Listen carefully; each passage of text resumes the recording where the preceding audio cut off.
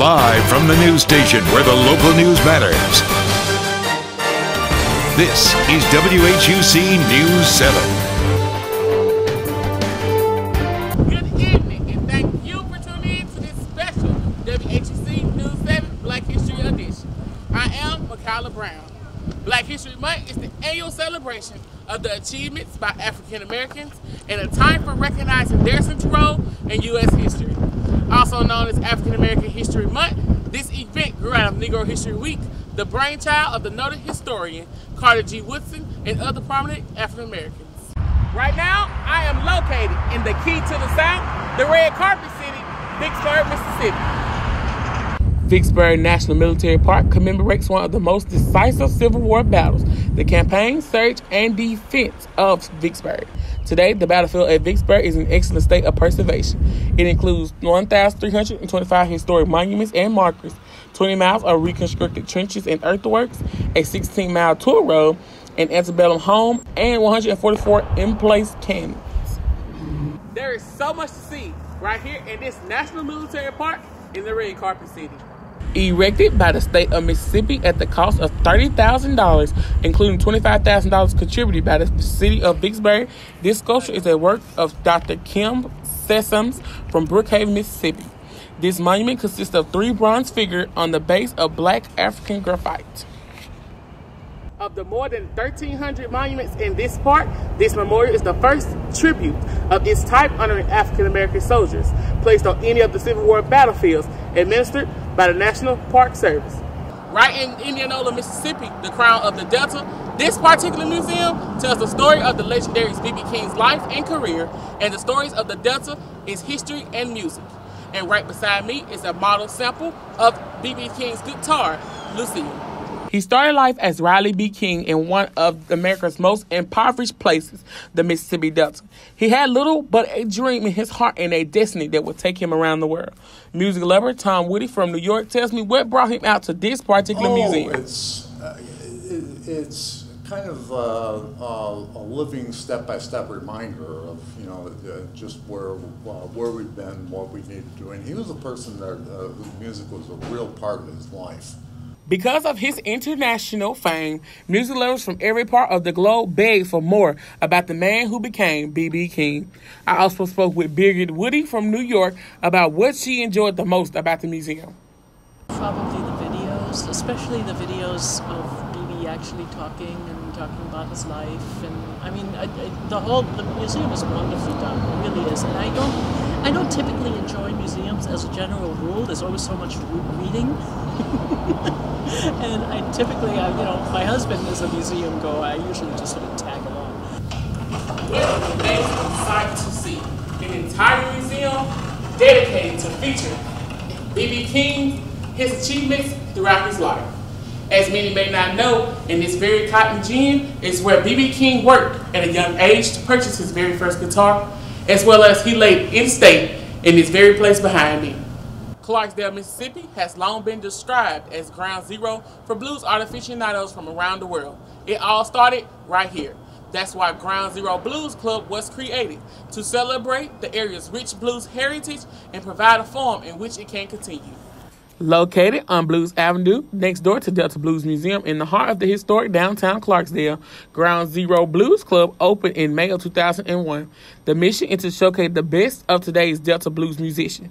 Local attorney and businessman Bill Luckett tells me about the start of the club. Morgan and I got to be really good friends back in the mid-'90s. He hired me to be a lawyer helping him through the construction process of the house he owns here in the Mississippi Delta.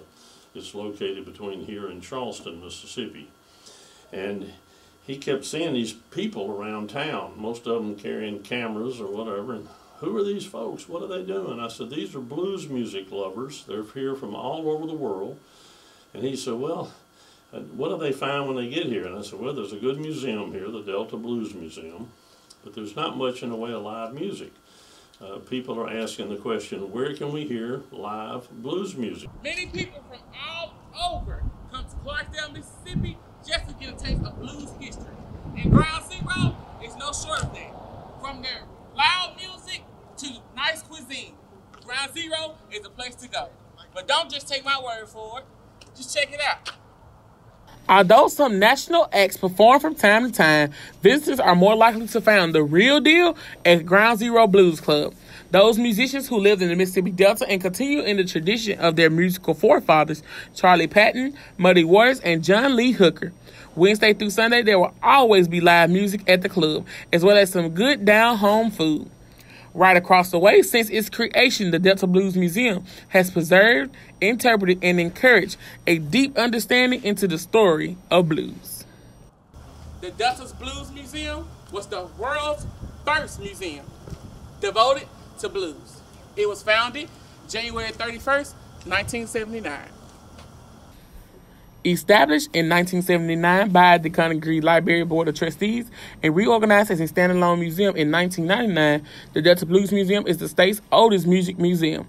As the Delta Blues Museum celebrates its 42nd anniversary on January 20th, and throughout 2021, you will discover the latest new exhibits and more exciting events that partake, covering the museum's 42 years of exploring the new and preserving the blues of the past. Executive Director Shelley Ritter explains the effects of COVID-19 on the museum. Well, it's tremendously reduced our visitation because we normally have a lot of European travelers coming through our doors, and of course with the travel ban in effect, we haven't had many visitors. Right around the corner, back in the day, the finest broadcast studios in the state of Mississippi were located right here at the WROX building.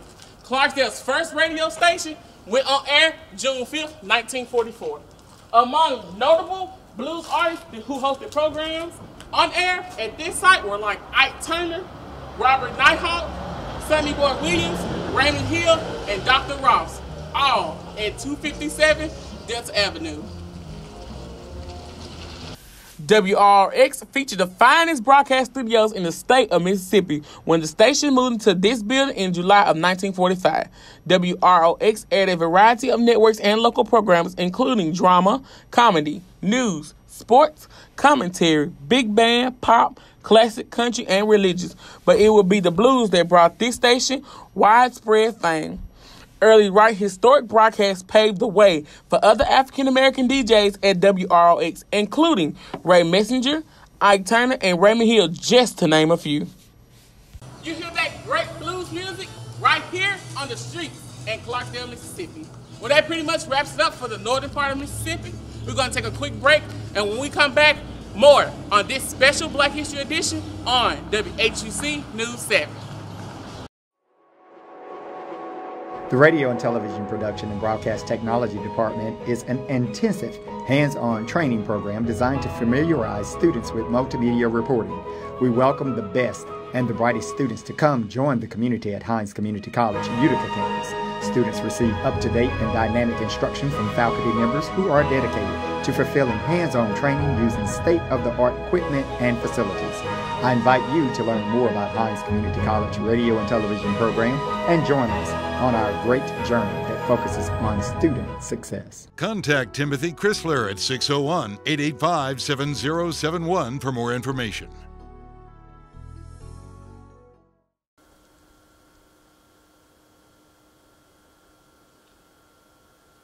Welcome back. I am MeKiyla Brown, and thank you for joining me once again for this Black History Edition. Windsor Ruins is Mississippi's most iconic site and has captured the imagination for generations. It was the historic site of Windsor Plantation, destroyed by fire in 1890. Built in 1859 to 1861 by Smith Daniel, who only lived in the large mansion for a few weeks before he died, the Windsor Plantation once sprung over 2,600 acres. Legend says that from Room Observatory, Mark Twain watched the Mississippi River in the distance.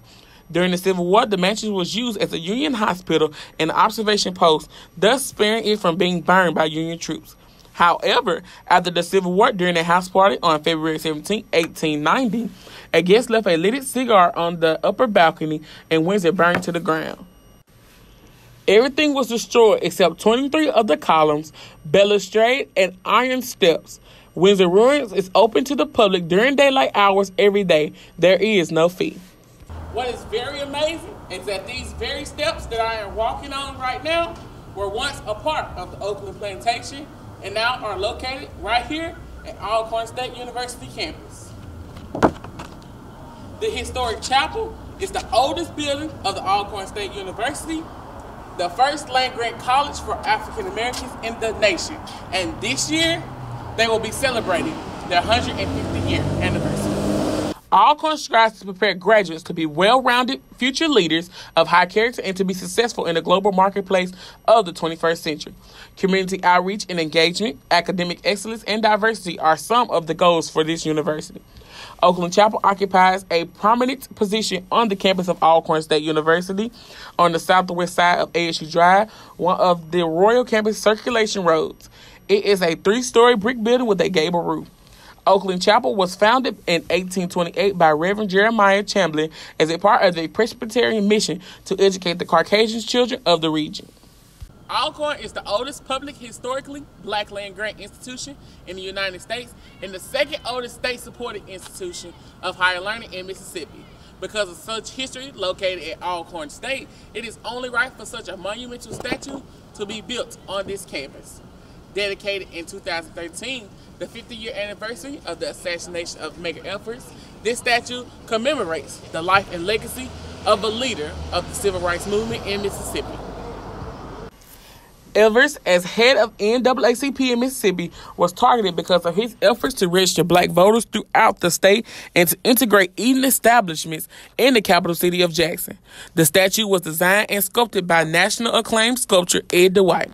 In the words of Reverend Jesse Jackson, Medgar Evers still lives. He lives in every time we vote. He lives every time we choose school over jail. He lives every time we choose love over hate and courage over fear.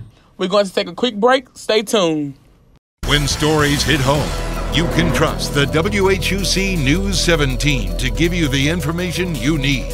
Here's the photos, Thursday, August 19th. If it's Hines Community College news around the campuses. And this is only the beginning. We have a full week of activity. Weather. And now in Crystal Springs, as you can see down. Sports. Hines is ready to get back to usual by starting the semester off with sports. And more. We are WHUC News 7, Hines' only college news station that cares. Good evening. Thank you for tuning in into this WHUC News 7 special Black History Edition. I am MeKiyla Brown. Here in Crystal Springs, Mississippi, more than 100 years ago, a child was born in Mississippi. A dirt poor African American who grew up, learned to sing and play the blues, and eventually achieved worldwide renown. That child was Robert Johnson.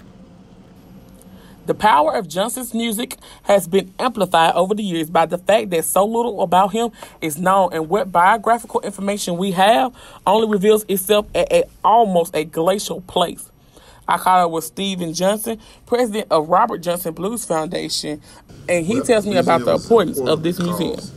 It teaches and it continues to preserve the life and legacy of my grandfather, who was a blues legend, Robert Johnson, king of the Delta Blues.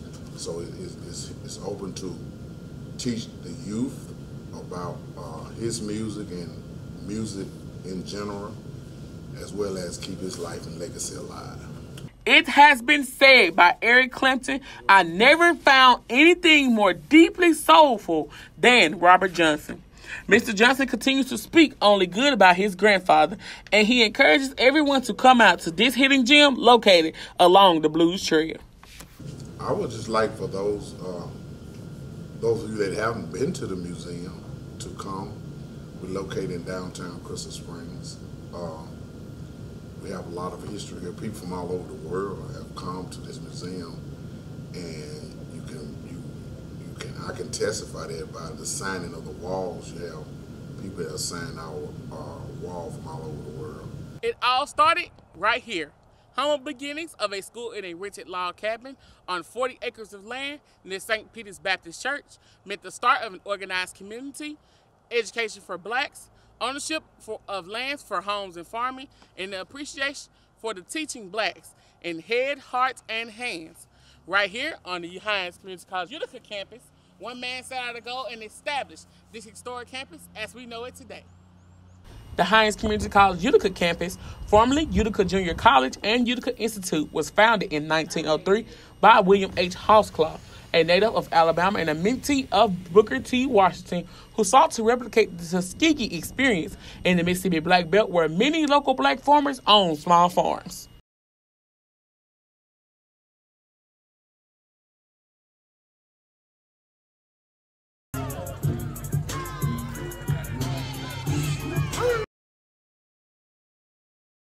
Working on this project for probably the HBCU tradition has been kept alive from coronation to celebrating Greek life. The Utica Institute Museum tells the story of Little Tuskegee in Royal, Mississippi, and Director Ms. Jean Green tells me about this new treasure on the Utica campus. The home of the president of Utica Junior College, then became the home of the vice president for this campus.